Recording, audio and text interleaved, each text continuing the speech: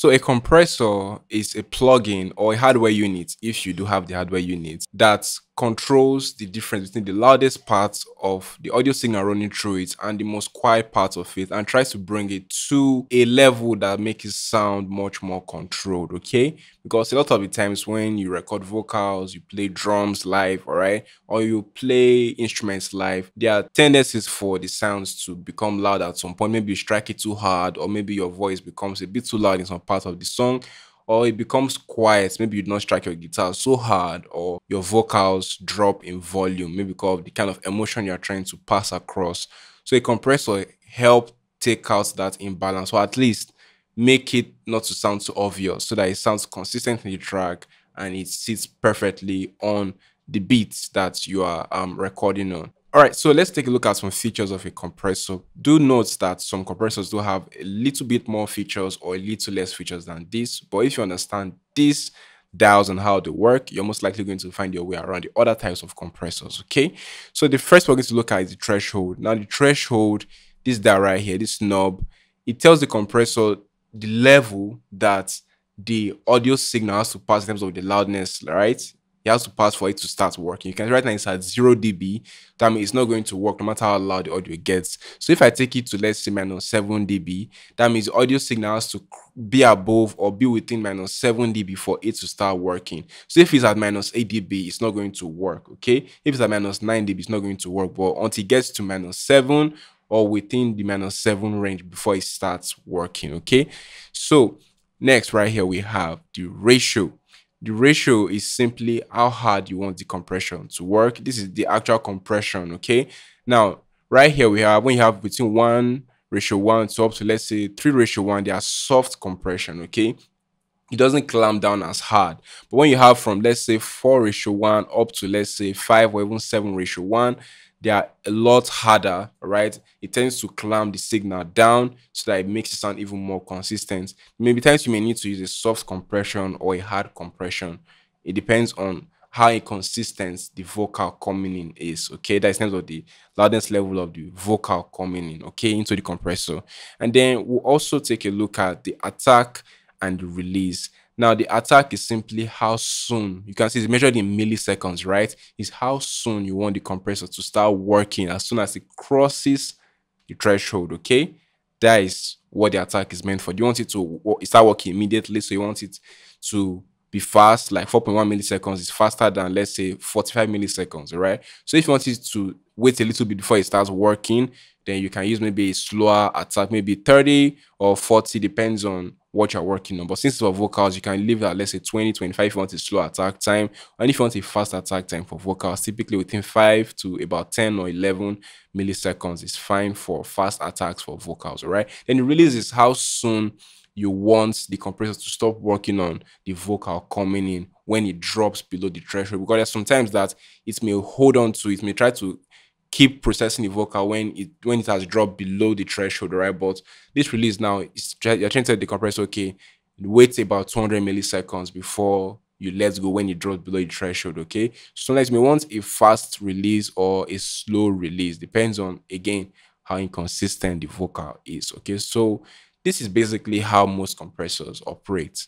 So before we apply this compressor on our vocal, I want you to understand there are other types of compressors, okay? But we're going to group them into two main categories, which is the digital compressors and the emulations, all right? Now, the digital compressors are the typical compressors that come with your DAW by default. Like if you're using Cubase, you're using Reason, you're using Pro Tools, or you're using Logic Pro, the typical compressor that comes with your DAW are usually digital compressors. They do not add color or much color to your tracks. They do not add any texture, really. They just do the simple job of compressing, that's keeping the signal running through it balanced, okay? But there are other compressors that do a little bit more. They can add a different texture to the sound. They can make it sound a bit heavier in terms of like maybe the low frequency. Some can make it sound brighter by adding a little bit of bump in the high end, all right? So it all depends. So some compressors do a little bit more than just compressing, okay? But we'll take a look at that shortly in this lesson. Right here we have the vocal, and you know, since this is a beginner tutorial, it may not be easy for you to actually hear what's going on for threshold. So I'm going to show you a simple trick you can use to find what the threshold is. Now I'm experienced, so I can know this by just listening. But for beginners, I'm going to load a dB meter. A lot of plugins, a lot of digital audio workstations do come with such, which tells you the current signal. All right, so you load it at the bottom right here. All right, that is last, so you can see the audio signal of the sound. All right, so let's play it and see. Let's make this bigger, and I'm also going to detach it so it can be consistent for us to keep seeing. So let's play and see. Every time you in my mind, and nothing baby girl, you do me funny. Let me say you want be my honey. So you can see the vocal drops to somewhere around here when it's playing. So we want to pick out the lowest point where the vocal drops, and you can see it drops to around somewhere around minus 20 dB, right? And it rises up to about minus 6 dB as well. So let's play it again and see. Every time you in my mind, and nothing baby girl, you do me funny. Let me. So you can see the lowest threshold where it gets to is somewhere around minus 20 dB. So this is an easier way for beginners to capture or learn where the thresholds to start from. And because it's around minus 20 dB, that's when we're going to just dial it to 20 dB, okay? We may go a little bit lower so that the compressor actually works. So let's take it to, let's say, about 23 or 24 dB, somewhere around there, okay? So that it can actually really start working properly. So remember, that is the lowest level it gets to. That is the vocal. And then now the ratio. So let's leave the ratio at, let's say, 4:1 for a start, okay? And we want a fast attack, okay? Most times we want a fast attack for your vocal. And we can leave the release like this. So let's see how it sounds now. Every time you in my mind, and nothing And if you notice now, the volume drops because typically when you compress, you tend to lose a little bit of the loudness. And that's where a lot of compressors do have a gain compensation knob, or some call it gain, some call it output. Okay, all you have to do is compensate for the loss in loudness. Okay, so let's increase this and adjust it so we can hear the vocal till it sounds loud again. Every time you in my mind, and nothing baby girl, you do me funny. Let me say you want be my honey, but I lie you for the money. So you can see now it sounds normal again. So now let's turn it off. Every time Turn it back on. every time. So now, how do we know that compression has happened? So now let's listen to parts where there are inconsistencies. Okay, so I'm going to just solo the vocal. Okay. All your friends see the busy body. Tell me set the corona for me, but not like to they do me conny from money. Why oh yo my love? So if you look at this point right here, Money. Why oh yo my love? you can see how dynamic it is. When I turn on the compressor, Money. Why oh yo my love? you can see how controlled it is. Money. Why oh yo my love? Money. Why oh yo my love? It's that easy. Okay, compression is really easy. You just need to understand how those knobs work. Okay, when you can find a threshold, you dial in the ratio and you dial in the gain compensation knob. Most times you should be fine. All right, so now we've compressed the vocal. Now let's hear it in context with the beat again. Busy body, let me set the corona for me, but not like to do me conny from money. Why oh yo my love? You made me a fool in love. You want me to go polo. Oh, I want no more part of this. I just want my sanity. So earlier I made mention of analog model plugins, all right, which add some texture to the vocal or sounds that generally run through them. Okay, and that's why we're going to be using the CLA76, which is a effect compressor because it has a fast attack. Okay, it has a very fast attack, and it also adds some polish, some shine to the vocal. So if you want your vocals to sound maybe round and a bit heavier, you can use a tube compressor like the Fairchild 660. Okay, and there are many more other types of tube compressors you can use. Okay, so I'm going to be using this guy right now to mix the vocal So you can see we have the inputs, the outputs. But if you observe, it's not like this that we have the threshold, the ratio, the attack, the release. So we have the inputs and the outputs, and we have just attack and release and the ratio. First of all, you should know we're not using this to actually do any real compression anymore. We've already fixed the dynamic issues from the vocal. We're just trying to add some tone to the vocal to make it sound higher quality. All right. So the input is used to control the amount of compression you want. That is, it combines the threshold. All right.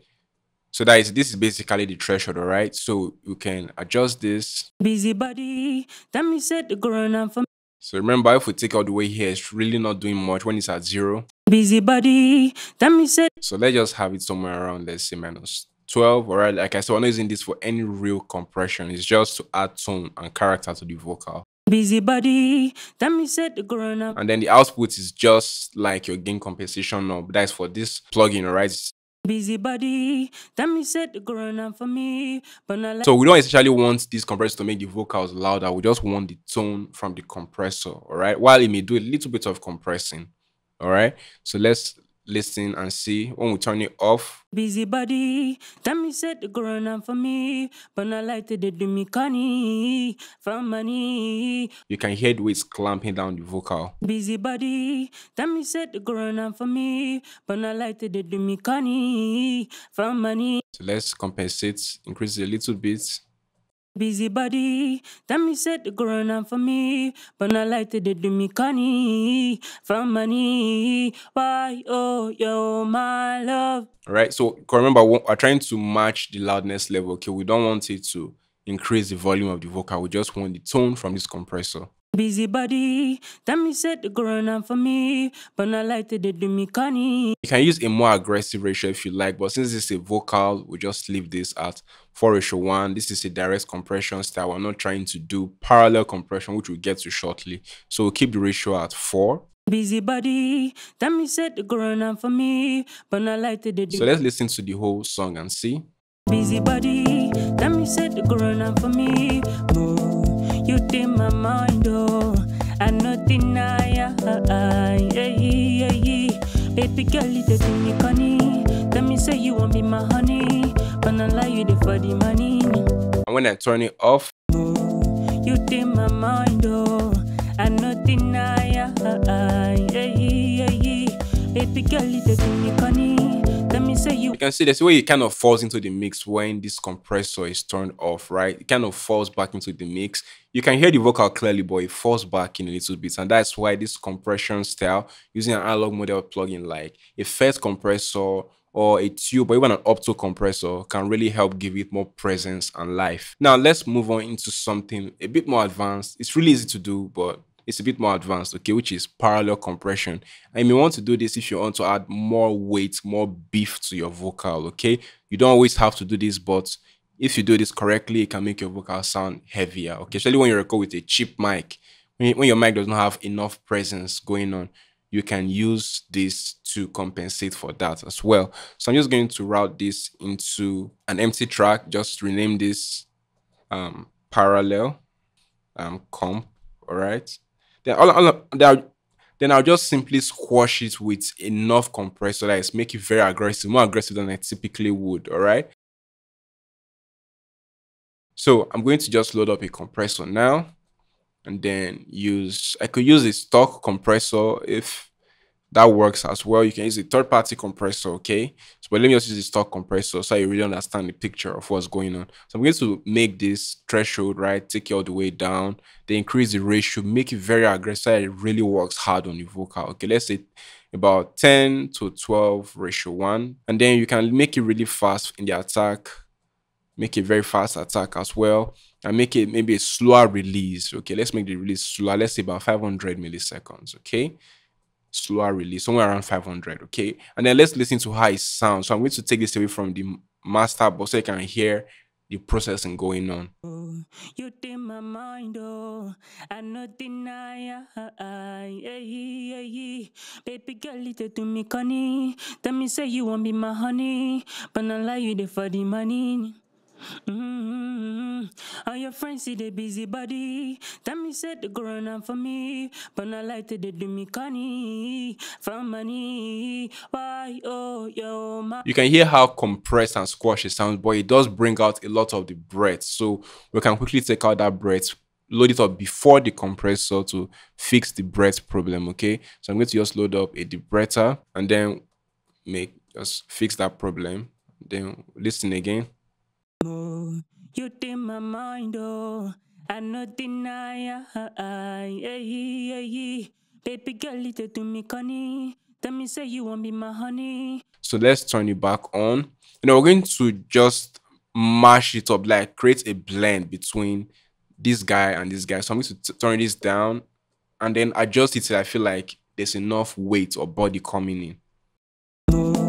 You take my mind, oh, I no deny. But first off, I'm going to exaggerate so you can really hear the presence, all right? So I'm going to take it all the way up here.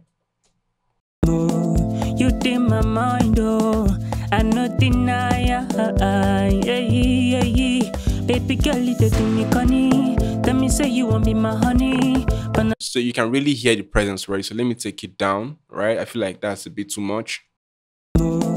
you take my mind, oh, I no deny, baby girl, little to me. Let me solo it so you hear. You take my mind, oh, I no deny, So this is without it. you take my mind to me, conny. Tell me, say you won't be my honey, but not lie you there for the money. All your friends see the busy body. Tell me, said the growing up for me. Then this is with it.